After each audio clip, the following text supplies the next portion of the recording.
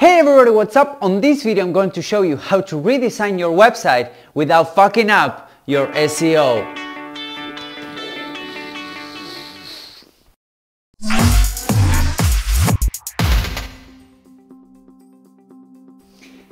Hey guys, what's up? Hernan Vazquez here. Welcome to another video and thank you once again for watching this video. Today I decided to change a little bit the background. I'm still in my home office. In fact, the computer is over there. But I decided to go ahead and change a little bit the background so that you guys don't get bored and you start sending me hate emails and all those kind of things, which I already get a ton for being a Latino. I'm just kidding. It's amazing the amount of support that you guys have been giving me, so thank you. I really appreciate you guys, and thank you for the comments. Thank you for pretty much everything that you have been giving me. It's been amazing.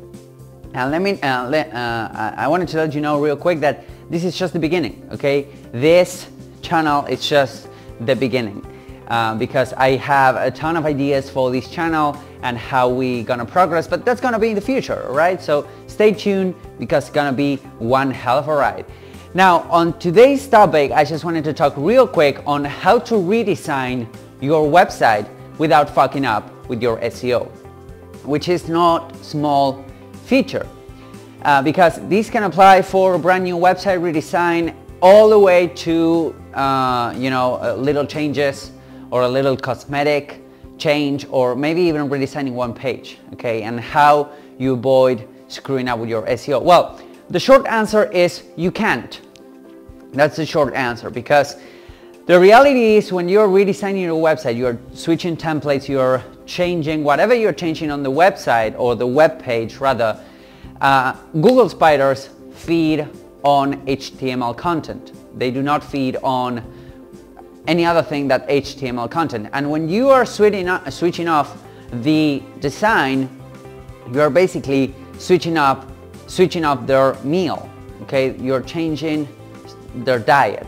So in short, what happens is that the spiders need to recrawl the entire website or the entire HTML design and then decide if your website is worth ranking anymore. So there's no easy way of you becoming or changing your design without screwing up your SEO. With that being said, let me tell you a couple of things that you can have in mind before starting the new website redesign so that the impact is as smooth as possible, and in fact you can end up having better rankings than before. So if that's something that you want to do, let's dive right into the strategies right now. So strategy number one is to be aware that you're gonna have an impact.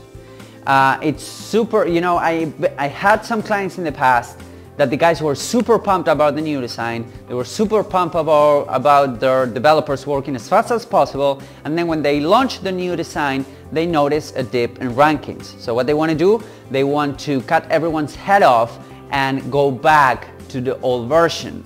And let me tell you that that's completely normal. That's why I stated back in the video that it's not actually possible to do not feel some sort of jaking or dancing rather in your Google rankings, because again, it's just a matter of the spiders crawling back your website, updating their cache, and basically feeding off a new meal, of a new diet, HTML code. So that's that. Have in mind that you're gonna suffer some kind of impact. Now you can brace yourself, whether it is like cranking up a little bit the PPC expenditure for the first month, launching some email campaigns for the first month, just having in mind that your website will shake. You may lose some rankings, but generally speaking, unless you really fucked up, generally speaking, you will gain those ranking backs, okay? So step number one, be aware of that and do not worry. Step number two, or strategy number two, if you're opting for a brand new web design, try to do it as mobile friendly as possible. There are a bunch of designs out there that they look beautiful, they look stunning on the desktop computer, but on the mobile, they look like shit.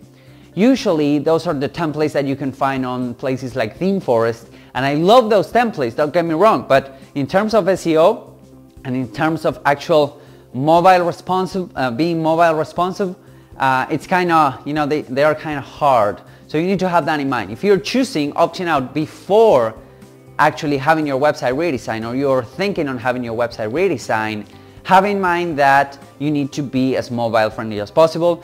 Facebook is turning a mobile platform, Google is turning a mobile search engine, and pretty much everyone and their grandma is on mobile right now. So just for the sake of not pleasing Google but pleasing your visitor, you need to have in mind mobile responsive templates. So talk to your designer and tell him that you want a mobile responsive template or web design. Step number 3, redirections. That happens only if you're ditching some pages or if you're switching the URL structure. So let's say that you have an e-commerce that you need redesign, and the former e-commerce URLs for a product were something like, I don't know, yourdomain.com/123x750.php. That is not a friendly URL. If you're changing URLs, you will need to do redirects. 301 redirects to be exact. Do not do 302s, do not do any other kind of redirections, just do the good old 301 redirections. And that can be done within your htaccess. If you're kind of if you are techie and you like to manipulate those kind of things, or your web designer, your web developer should be able to do that, okay? So basically you need to map out your entire URL structure right now and redirect all of the current pages to the new pages. And don't be lazy. It's not about redirecting the just the categories to the new categories, or whatever, to the homepage to the new homepage, and that's it. Do not be lazy. Google will actually reward you if you have redirections from a product base or a page basis, okay? So try to be as specific as possible. If you are selling red shirts on this URL, redirect it via htaccess or whatever to the new URL for that particular product. Do not be lazy. Trust me, Google will actually reward you on that case. Step number 4, wait until the web design is completely done, or at least is completely functional before actually putting it out there. Because you're not only putting it out there, making it public for the visitor, but also you're making it public for the bots, okay, for Google spiders. Of course you can put them as no index, no follow, but that will bring troubles down the line, all right? So do not rush the process. Make sure you test, retest, and triple test the entire website, and it's completely done before actually putting it into production. Now, with that being said, there's like 95% probability that you miss something, which is completely fine. Even the big companies that have, I don't know, 50 people working for the new web design, they missed stuff, okay? So it's completely fine. Just make sure you follow up closely with the web design after, little after you launch it, like over the first month or so, because there's some posts that are gonna be missing, there are some redirections that you didn't make. It's completely normal and it will happen, okay? But make sure that you have maybe 98% of the new web design even before presenting it to the audience, or presenting it or putting it on your main domain. My suggestion would be design on a subdomain that's completely blocked, even password protected if possible, from the visitor and also from the Google bots, okay? Google will not go further than a password protected page, okay? It can't. It won't try to brute force it, it can't. It will just go away. So if you can password protect your new design, that will be even a better idea.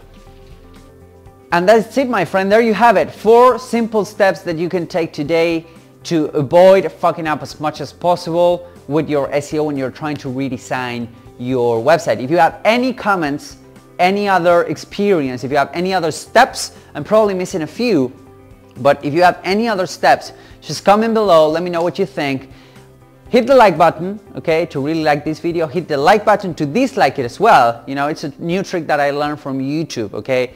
Dr. Joseph YouTube told me if you hit the like button, you're gonna like the video. If you hit the dislike button, you're gonna like the video as well, okay? And subscribe for more about me rambling all over your social media and your monitor, etc., all of those kind of things. Thank you guys for watching, and I'll see you on the next video. Bye bye.